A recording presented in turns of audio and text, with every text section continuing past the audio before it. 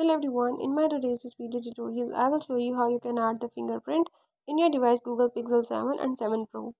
So if in this device, if you want to add the fingerprint or if you want to use the fingerprint as a lock of your device, you can easily do it just by following the few steps as I will show you. Before we move to the video, if you are new to my channel, don't forget to subscribe and press the bell icon. Follow the steps, watch the video till end and you will learn how you can add the fingerprint in your device. Let's watch the video.